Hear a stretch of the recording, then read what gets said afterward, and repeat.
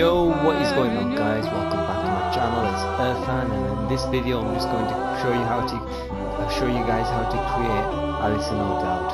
So she's a very tricky one to create, but you have to examine how she looks like, watch videos of her, look at her symmetry on her face, and then find the perfect face that matches her. So I believe, in my opinion, that number 3 was the perfect one to use. Why? Simply because of the facial features again, the lips, the nose, the eyes, and for that reason I've chosen number 3. Skin tone, I've chosen number 1. You can, however, go for possibly number 3. A lot more attractive, looks a lot better, so it's debated. Pinkish, or go for that one. I think I'm going to stick for this one. So age 21, athletic build, eye color, I can't remember what color her eyes are, I can't really tell.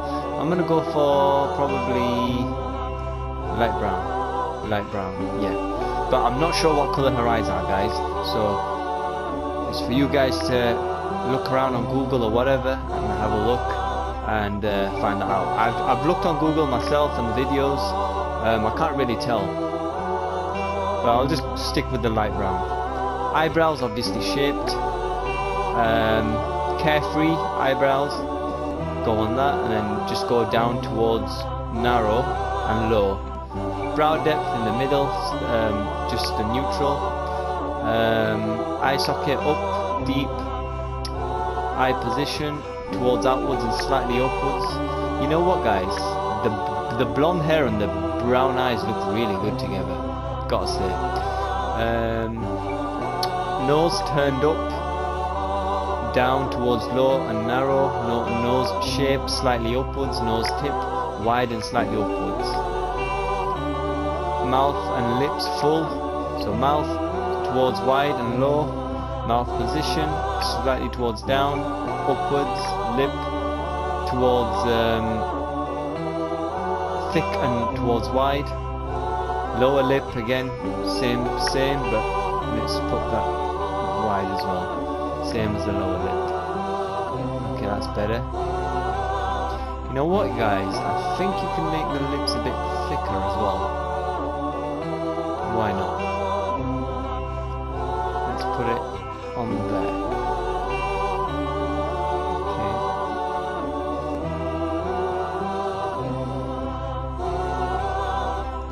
There, that one, there as well, this one,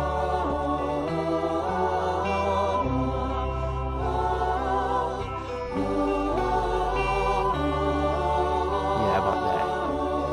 Lip depth, the lips depth, about there.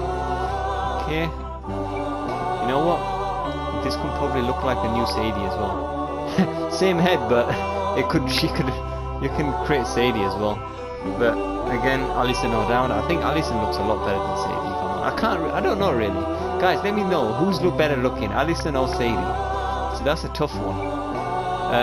Jaw and chin weak, towards narrow and slightly high. Jaw depth deep. Chin shape tilted up towards high, in the corner and narrow.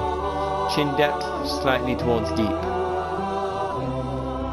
Ears neutral, don't really need to go on there. Cheeks gone, up in the corner and slightly towards shallow. Teeth, chompers obviously. Hair, I've chosen drop curl chignon and hair color number 1. So lifestyle, there's nothing there. Nope, 0. Healthy glow in the middle. Nothing else. Tiredness, let me have a look at tiredness. Just gonna put that down, so no tiredness, 0 tiredness. Make sure you guys get that. Makeup, right. You can put a bit of a blusher on, because Allison has like pinkish cheeks, so a bit of blusher on there. Eyeshadow, nope. Lipstick, eyeliner, that's it. Yeah, don't really need anything else.